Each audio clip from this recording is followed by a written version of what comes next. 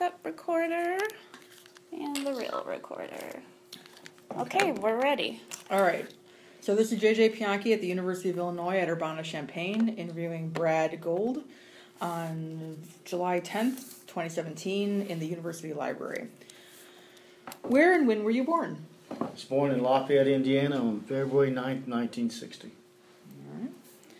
Who are or were your parents, and what are or were their occupations? My dad is Tom Gould, and he was a high school teacher and a basketball coach and a golf coach.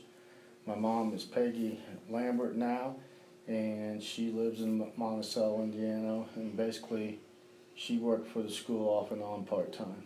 Okay. Do you have any siblings? I have a brother, Mark. He's about a bunch of everything. He takes care of lawns, and he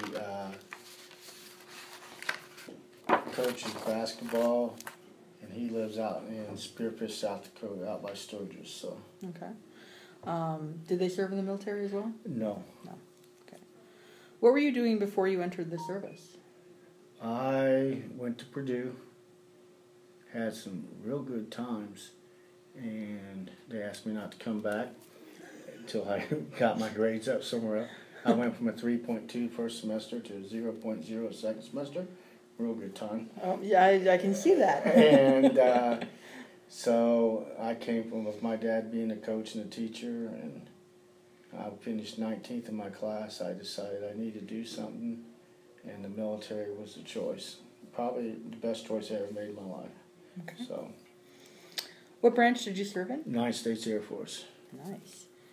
And did you enlist or undrafted? I was enlisted. Okay. Why did you choose that branch of the service? Two things. One, he was the only recruiter there that day that would talk to me. And two, I had always looked at the Air Force, and because the jobs, opportunities, once you got out of the military, were greater if you stayed in the military. Mm-hmm. So did you feel that the training in the Air Force was better?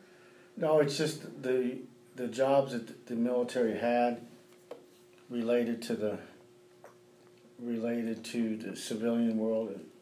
It was easier to go from the Air Force to the civilian world than it was like the Army, that I was an infantryman. Mm-hmm. There's not much call, except being a policeman, there's not much call for that, Okay. So that was probably the biggest decision. So you were already looking at, when I get out, what are the skills I need Right. to I go into another actually job? went in to finish my college. Okay.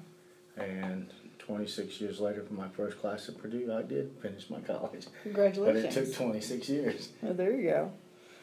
So what happened when you departed for training camp and during your early days of training? What was that like? Well, I was 21 when I went there, and I was still scared to death. They're going to yell at you whether you did something right or wrong. They were going to yell at you once a day, no matter what. And once I got through basic training and got into the technical part of learning in my job, it became a lot easier.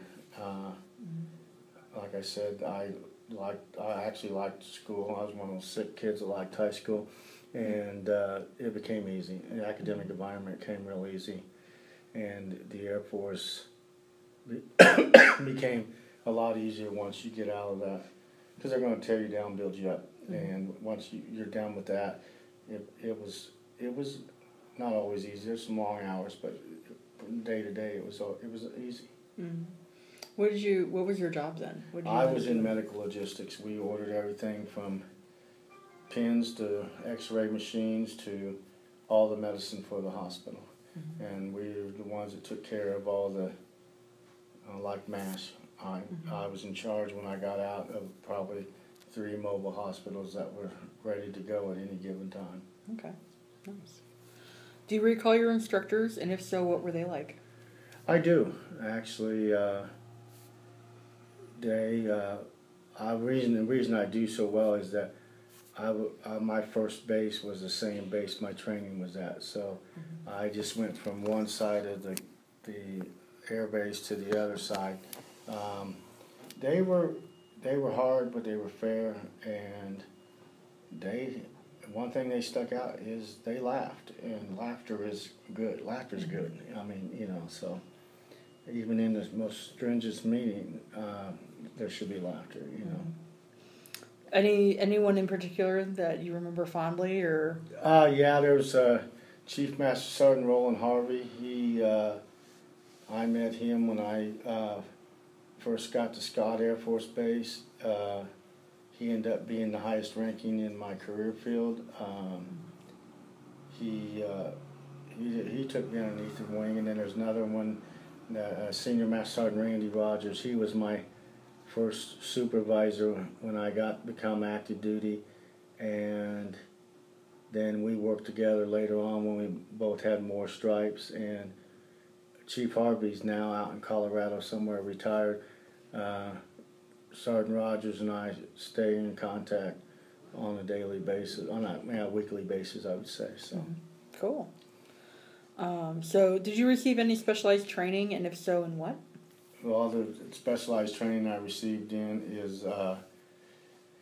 was for medical logistics. It was an 8-week class, and then you're upgraded every.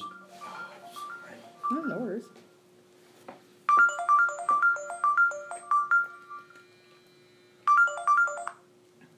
me turn this off.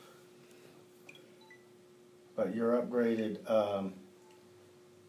You're upgraded at different levels. You go to different classes, and then I was also, for a 4-year stint, I was on search and recovery, and you're trained to do that, and that's good and bad. What were the good parts? What were the bad parts? Good parts was the camaraderie. The gentleman I just mentioned, Chief Harvey, when he got in charge of the career field, he sent me to Korea with 19 years in the military. Please, needless to say, I wasn't too happy, but it was Chief Harvey, and I went over there for Y2K in 1999 to make sure, because Korea was the first Air Force base that went to 2000. Right. And we were over there, so I spent my nose in a computer when 2000 rolled around instead of partying with everybody else. But I went there kicking and screaming. But in hindsight, it was the best year of my military career because there weren't malls around the military base, things to do. You stuck around the camaraderie. And the camaraderie in the military is still strong. Even as a veteran, I'd be up to the American Legion. You can pick on a Marine or you can pick on the Army, but if anybody outside picks on the Marines or Army, you stand up for them, And it's still there today. And Sure. so, Good. How did you adapt to military life, including the physical regimen, barracks, food, and social life? The physical part, I was young then. Don't know if I could do it today. The barracks, unless you've lived in a place where you all shower in the same area, the bunks are 2 feet apart, and that's not so good. That life wasn't good. But once you got out of all that, my first place to stay was no different than the dormitories here at U of I. 2-person to a room. And you shared a bathroom with the next room over. It wasn't so bad. You just hope you didn't all have the same shift, at the time thing. The food, it's not too bad. I hope you like, we called it SOS. Basically, it's chipped beef over on bread. Basically, a poor man's version of biscuits and gravy. But all in all, even the MREs that come in the bag aren't that bad. They're just a little salty. But that life, you were eating. Sometimes you were happy to eat, so it didn't really matter. How about social life? Social life, except the year I spent in Korea, that social life was a lot differently. But social life in the military, when there wasn't anything going on, it was normal.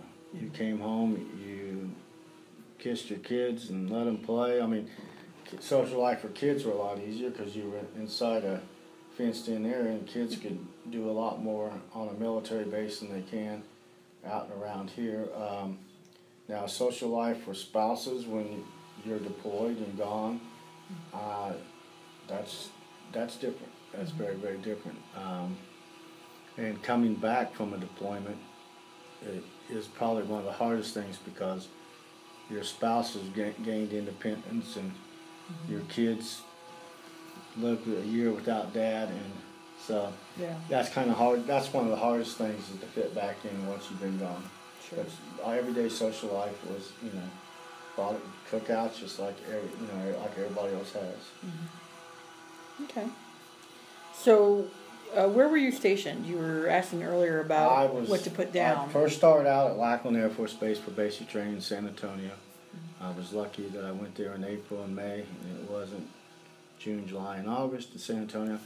Then I went up to Wichita Falls Shepherd Air Force Base, and that's where my tech school was, technical training. And then I got lucky or not lucky, it depends on how you see it, is I stayed there for 3 years. Wichita Falls is 2 hours from Oklahoma City and an hour and a half from Fort Worth, basically in the middle of tumbleweeds. It was all right. It wasn't great. Then after I finished that stint, I went to Grissom Air Force Base in Indiana, which is now closed. That was a good thing because my mom was 70 miles away. My dad was 80 miles away. It wasn't too bad. My wife at the time got out of the military, so I was no longer married to the military, and as soon as she got out, I got shipped over to the Netherlands, Schusterberg Air Force Base, or Air Base. Spent 2 years over there. Was brought to Scott Air Force Base down in Belleville, Illinois, and then went to Korea for a year, came back a couple of years back to Scott. My family got to stay there, and then I retired. And then while I was at the Netherlands, I did deploy for Desert Storm out of the Netherlands. So did you do a full 20 years? I did. I tell everybody 22. It's actually 21, 7 months, and 6 days. So. Do you know that in hours and seconds as well? No. Okay. So, what were some of your memories of being abroad? Being abroad? First time abroad in the Netherlands, they wear different clothes. They wear some shoes that I would probably never. They were probably 6 to 9 months ahead of what we see in the United States. The younger people, in the Dutch, know English because of they basically were trampled in World War II, and English is taught to everybody over there. I'm very adventurous. I will try food no matter where I go.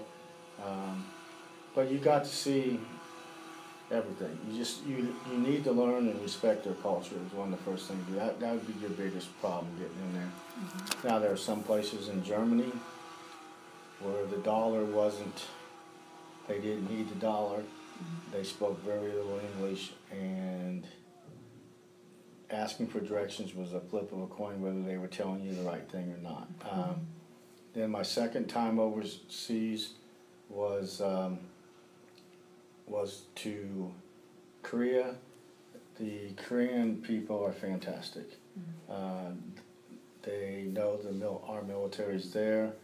They're very friendly. You just, like I said, you gotta know their customs. I had a Korean working for me, and I wrote a note real quick saying, "Mr. Han, you need to order this downtown." And I wrote it in red ink. And he came to me and asked me why I wanted him to die. And so you learn. you learn from experience. You know, driving in any foreign country is an adventure. It's almost like driving in Chicago, except they drive on the other side of the road. And we have bigger vehicles. They got smaller roads, and it can be fun. But I got to see that Holland's known for their tulips and their windmills.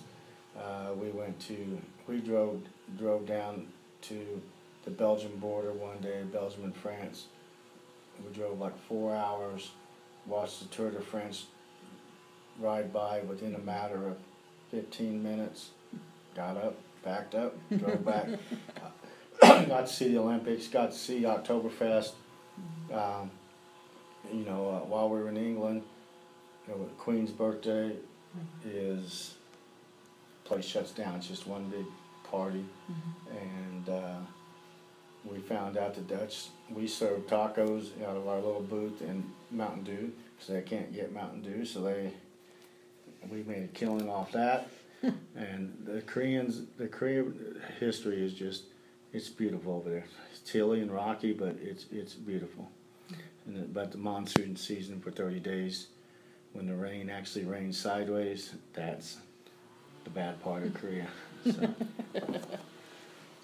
You also said that you were deployed into, I think you said Desert Storm? Desert Storm. I got sent, I was outside what considered the combat area, but I helped set up a 500-bed hospital. Luckily, Desert Storm didn't happen to where we used it, but it wasn't massive, you know. And what it was is everybody would funnel into that hospital, and then they would be funneled to other hospitals in Europe. There's a big Air Force base at Wiesbaden in Germany, and there's Landstuhl, which are probably 10 miles apart. Army runs one, Air Force runs the other. And then people, when they were stable, got shipped out of there.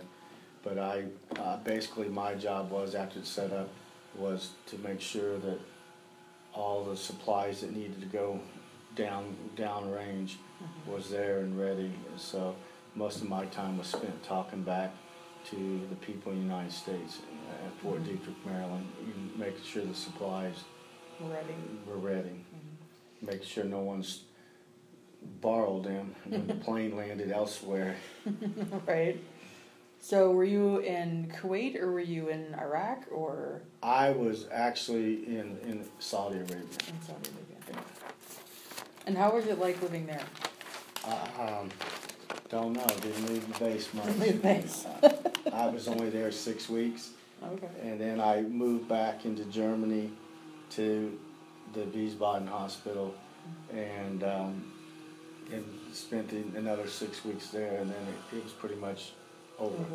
You know, I mean, these poor young kids that are deploying 6, 7, 8 times now. You know, my heart goes out to them. So you weren't on the front lines, and your duties were really to do medical logistics and supply. Right. Okay. What kinds of friendships and camaraderie did you form while serving, and with whom? The two guys I mentioned earlier are really good. A lot of the people I was talking to in Korea, some of the best ones now are the young, I still call them kids. I know they're not kids anymore, but they're still older. They're just not much older than mine. Since the invention of Facebook, these young kids that are now the rank I was when I retired are still calling me or asking me questions that, you know, they're having the same problems I did with them, 20 years ago. And I probably, out of the group that I had, my last few years in, I probably stayed in contact with 14 to 15 out of the 20 of them. So, and plus with I'm very big into Veterans of Foreign Wars. I am actually the junior vice commander for the state of Illinois right now. I was commander down here in the post in Urbana for 4 out of the last I guess 9 years now, and also I'm a veteran service officer in my daytime job, so I stay in contact with veterans as much as I possibly can. What was your muster out rank? I was E7 Master Sergeant. Congratulations. So how did you stay in touch with family and friends back home, especially when you were zipping around the country and the world? Back then, they didn't have Facebook. Email, I think at the time my dad had that email where you had to dial up on your TV. I think MSN, somebody had it. It'd take you an hour just to get on it. But the military is very good about, they have call days where you can call in and you had 15 minutes to call and talk to whoever you need to talk to. And you can be very quick about what you needed to say and stuff like that. Now, my father, when he would call me when I was in the Netherlands, because I had my own apartment, and I lived on the economy downtown, but his problem is he could never get the time zone right. Calling you at 2 a.m., was he? Yeah, exactly. So you stayed in touch. My kids, I actually wrote letters to them. That's back when writing letters was still okay. Postcards, because I think they were 3 and 4 when I went to the Netherlands. Korea, they were older, and they would say hi, bye, and they were out the door. Dad was not cool. Nah, so it was just, so it depends on really the age of the kids, and stuff like that. So send a lot of gifts back. Chocolates are very big in Europe. Chocolates are very good with kids, so it wasn't too bad. Nice. What did you do for recreation when you were off duty? Military's very good about played a lot of racquetball. I can't say every, but majority of the military bases, everyone in the United States probably has a golf course. A lot of even the base I was at in Korea had a golf course. Played softball up until about 35 when my knees couldn't take it any longer. A lot of softball. Actually, Germany has a softball tournament every year of all medical hospitals in Europe, and everybody comes together for 3 or 4 days. A lot of bowling. Bowling is big on the military base. And then we participated in Netherlands. We did a lot of biking. They have bike trails, like there would be the road, the sidewalk, and then the bike trail. And you can go off into the woods, and it's just like driving. There's directional signs. They had stoplights for the bikes along with it, but I'd say probably 60% of the Dutch people biked. And we would take off and go to the nearest city, and they're big on what you see downtown here. There's cafes. You sit outside and you eat, and then we'd ride back, and so. But I was only 30 then. That was all right. That was different. Yeah. When you were in the service, did you read for pleasure, and if so, what? No, I can't say I did. About the only thing I read was stuff for promotion, and a lot of the information that I would be through the news channels. If I was overseas, you usually only got one, and you had to go with it by that. And so, reading was not. I read so much, worked so much with computers that by the time I got home, my eyes were fried, and reading wasn't a deal. What particular book would you say influenced your life the most, and why? There was a book by a gentleman by the name of John Wooden. He was a basketball coach of UCLA, played basketball a real long time ago at Purdue. And I read his book, and some of his sayings like "Be quick, don't hurry." I I've always just kind of, it's always just kind of been there with me. And I mean, when we're talking, I read that clear back in high school, and that was always been one Stuck with you. Stuck with me. So. Did you use libraries when you were in the service? Why or not? Yes. A lot of military schools, like I said, every time you got to a certain rank, you had to go to schools. And a lot of the schools that I went to were college level classes. You got credit for them in college, and a lot of research papers, a lot of documentation. And it was like, if it's a 6-week course, you end up writing 6 papers, you know, at a certain length. So yeah, the libraries on most military bases are very, very strong and stuff like that. So.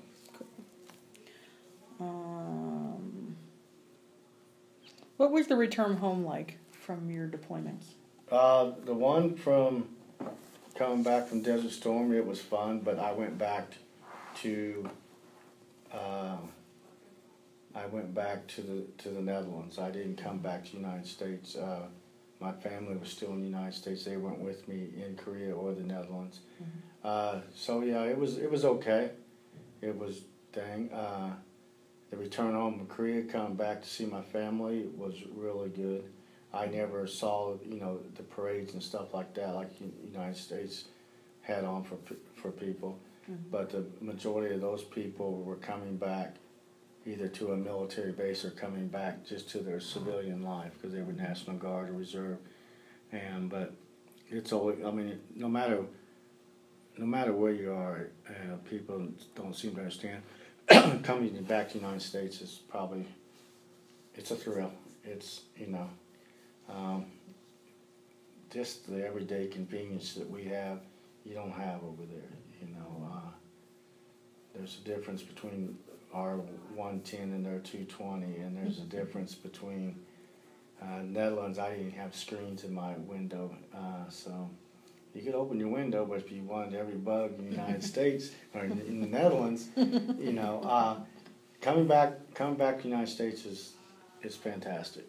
You know, so. Sure. How were you received by your family and community?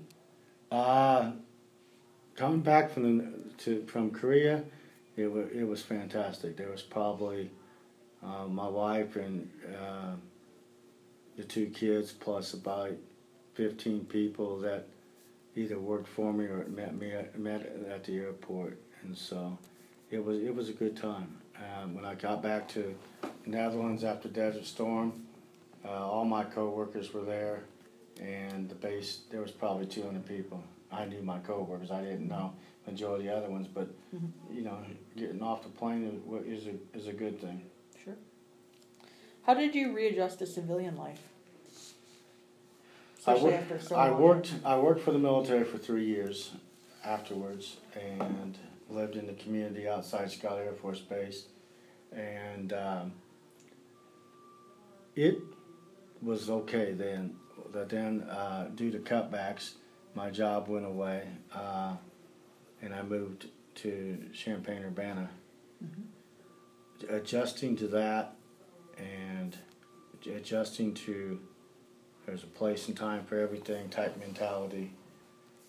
When I went to, they appointed me on the awards committee at Provena when it still was Provena, and a lady says, well, we should give an award out for people that come to work all the time.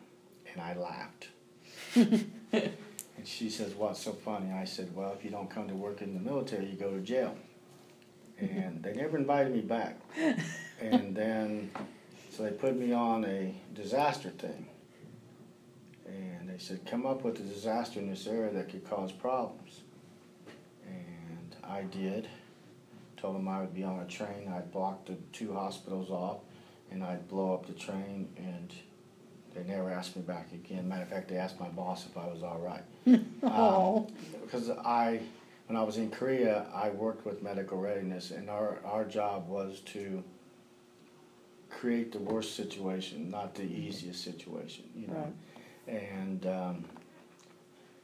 because over in Korea, even though it's still considered a conflict to this day, but you never knew every morning he's doing crazy enough now, but it was like that, back in 1990. You never knew what was going to happen. Mm-hmm. There's a lot of stuff that goes on over there that's never hits the news because you get used to that craziness over there. So, sure. But yeah, it is an adjustment for all of them. One of the biggest adjustments is, and especially some of the younger veterans, is they are, you got up at this time, you got at this time, you had a mission, so your goal was that mission. You come back, your kids are wanting to go to soccer, the other kids wanting to go to piano, whatever, and you're being pulled in all different ways. Mm-hmm. And like I said earlier, your spouse becomes more of the disciplining person because she had to, or he had to, wanted to, and you kind of feel like you don't have a job anymore. And it's tough,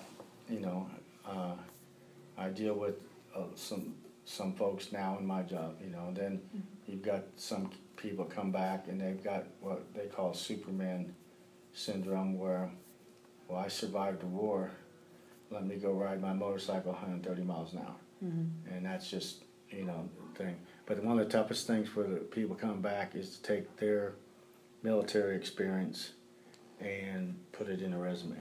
Mm-hmm. And that's probably one of the toughest things people have. Because there's no place on the civilian thing that you shot at people. Mm-hmm. And I remember applying for a job at Carl, and the lady says, "Have you ever fired anybody?" And my answer to her, I said, "No, but I've kicked them out of the military and ruined their lives." Mm-hmm. And I was just being joking in the roundabout. I know I wasn't joking, but I was. And she didn't like that. She didn't like that answer one bit. But there's a difference between firing somebody and kicking somebody out of the military. So, so it's tough. It's a tough adjustment. You just got to breathe, I guess. And and one thing good about this community, there is the VFWs. One of the greatest things is now they've started the Student Veterans Association. Jason, I can't pronounce his last name. Sikowski? Yeah, that's the guy. He does a fine job with running that, and I know Parkland has one too. Mm-hmm. And it would have been nice to have a group right when I got out of veterans to talk to, Mm-hmm. So you said you were a contractor for 3 years. Yeah. And then your job was eliminated. How was that transition from being the contractor to moving to Champaign and no longer being part of the military life? That was cold. It really was. I mean, there was no Facebook at the time. There was no talking to people. I went 9 months without a job. I did have my military retirement, which it wasn't much, but it helped. They didn't have the office like I have now to go to and say, "Hey, is there anybody looking for jobs?" Even now, the unemployment office here in town has a veteran that's job is to strictly help veterans. I spent a lot of nights on the computer searching the job. Didn't know a soul in Champaign-Urbana, and was basically asked why I'm taking a job that probably I did the 5th year in the military. Mm-hmm. And my answer was, I need money. And I took that job, and then by the time Pravina merged, my job went to Bolingbrook, but I was so entrenched in this community, I didn't want to leave. Mm-hmm. So that's when the job I have now started up, and I had to basically be unemployed again for 8 more months to wait for that job. And helping veterans is, I'm glad I did, and not move to Bolingbrook. It was a good decision. Mm-hmm. So you landed up in Champaign for the job that you originally had. Yeah. Okay. So you remained in contact with other veterans. You said you were doing Facebook and writing letters and VFW. Are there other things that you do to stay in touch with other veterans? Every now and then. The last group of kids that I supervised, we meet down at Scott Air Force Base. My children still live down 3 miles from the Air Force Base. I get down there for about once every couple months. I go down there, and I still hook up with some people. That's about it. Staying there, with the folks I've stationed with. So. Okay. So are you a member of any veterans organizations, and if so, which? Yes, I'm a member of the American Legion in my hometown in Indiana, and that's for my dad's benefit. But I am a member of the Veterans of Foreign Wars here in Urbana. Like I said earlier, I'm just got elected to junior vice for the whole state of Illinois. So in a couple of years, I'll be the state commander in that. And basically, that just takes up 2 weekends a month out of my already good. But being able to talk to lawmakers, being able to, I had a guy come in my office today, a friend of his lady, a friend of his husband, the wife of a veteran passed away, and she wanted to give money to some type of memorial, and it was she wanted to do it for dogs, for PTSD, and I knew a past state commander VFW called him and said, "Where did you get her name's Mama Cass." I said, "Where'd you get Mama's been all over the world, all over the United States at least." And he told me it was a place here in Illinois, which I like to keep stuff locally or in this state, and it's a place out of southern Illinois, and gave the lady the address, and it'll help veterans here in Illinois. Cool. What else have you done since separating from the military? Basically, I have either worked in this community or helped veterans. That's it. Got remarried. So that's something. As a veteran, have you used your local library? Why or why not? Yes, I have. I used the one in Urbana, I'd say probably 4 times a year. Every now and then I go down there. Gentleman by the name of Ray Elliott here in town used to be a teacher in Urbana. He's a Marine Corps veteran. Puts wild ideals in my head, and I go there and he talks about books. Well, he's an author too. He wrote a good book on Iwo Jima. But I usually go there in case I need to make speeches. I want to make sure I don't trust the internet 100%. Probably not even about 50%. And probably smart. And I want to make sure before I quote somebody or I, say something that because one wrong word and everybody's going to hear about it. So it's better to, So. Generally, what has your experience been like when you use the library? The one in Urbana, I can find everything I need to find. It's not too bad. The one in Champaign, I can say the only time I've been there is for meetings. I don't. We do go there. I do go there once a month to the one in Champaign, and it's to help out the homeless veterans because that's one place I know here in this area that they're allowed in during the daytime. So we go there to make sure they, that we can get them to the VA for medical care and stuff like that. Sure. As a veteran, are there programs or types of books available at the library that you enjoy more than others? I'm still sports-minded. I would read autobiographies in first place. I read a lot about my fascination with, I guess, presidents. I actually went to college first to become a lawyer. One thing I can tell everybody, you don't go to the school because of your dad, and they don't focus on that degree. It's kind of tough. But that's the type of books. Actually, military books, unless it's like a true event. Yeah, I'm not into the fiction part of the whole Sure. deal. Okay. How did your military experiences affect your life? Like I told the newspaper, Paul Wood interviewed me probably a year ago. It's the best decision of my life. I earned respect. My little, well, it's bigger now, but my town was probably 12,000 people. With my dad being a coach, everybody knew who I was. I got respect back, made my dad proud, and what I learned in the military, I'm still using today and helping veterans. So, What are some life lessons you learned from military service? oh boy, Take your time. is this on the camera? No, it's growing up with my dad being a teacher. Respect was always there. That was instilled into me. I still call people ma'am, sir, no matter what their age is. It just, it's ingrained in the military. Helping others is ingrained in the military. The time and place, if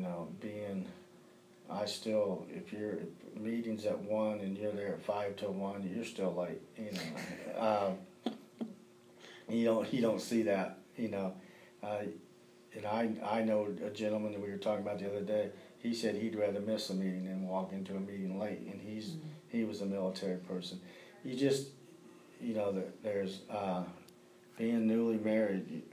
My wife can tell you there's certain things I do that is out of habit.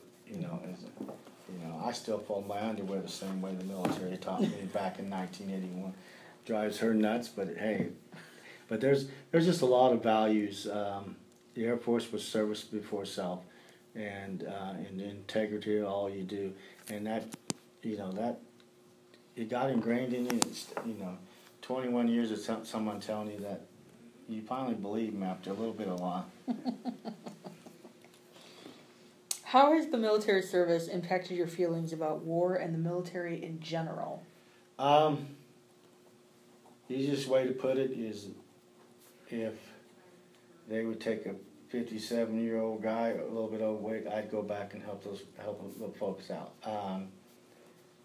Or I would go to Scott Air Force Base and do whatever. I could still unload trucks, I can still count pills, and I can still do all that. They'll free somebody else up. I would still do it. I believe in what the military does, and I would do anything to support them on that thing. Mm-hmm. What message would you like to leave for future generations who will hear this interview? I would tell them once they get out, they're going to go through a period of time where that's the farthest thing they want from the military. But they need to help their military brotherhood out when they get out. Like when I was in, I was told I'd get free health care for life. Now that free health care costs.